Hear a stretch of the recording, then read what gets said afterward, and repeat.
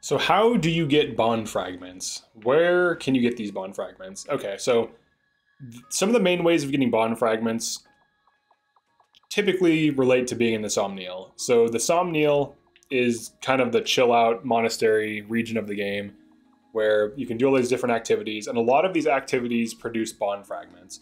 So to begin, the activities that produce bond fragments include fishing at the pond, doing the Wyvern Ride minigame, petting and feeding Sami once. It works once, gives you 100 per pet and 100 per feeding.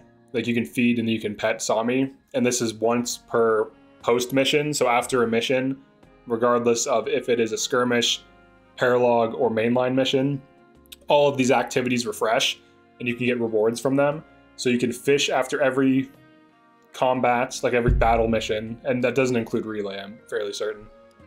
You can do Wyvern after every mission, or deployed combat on the main like stage, not in like extra things. You can do Grotto after every combat. There's also training at the training yard, so these can also give you some bond fragments to some degree. There's also talking to your allies in the level after beating a mission, and this includes everything. Like this includes paralogs, skirmishes, and mainline missions.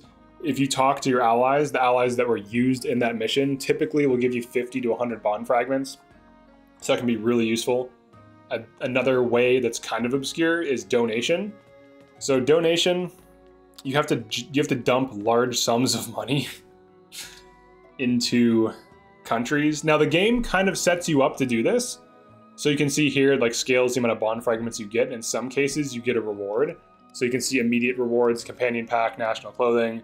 So for example, if I do, let's do this one. Let's donate to next level. So you can see I got 500 bond fragments. So you can kind of buy them to some degree. And I would say you do want to start doing this. You want to start investing in these regions, because as you do missions in these regions and paralogs, you get better scaled rewards, so you get more stuff, and you also get the immediate, benefit of fragments, resources, other things. So you can see here, I just got a brave sword, I got a silver, I got 2,000 bond fragments, and 2 different unique pets.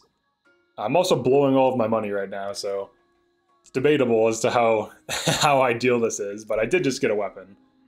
But that being said, this is another way to get bond fragments. So those are the main ways of getting bond fragments. If I missed anything, definitely drop a comment, let me know. Definitely like and subscribe if you enjoy this, and I will see you in the next one.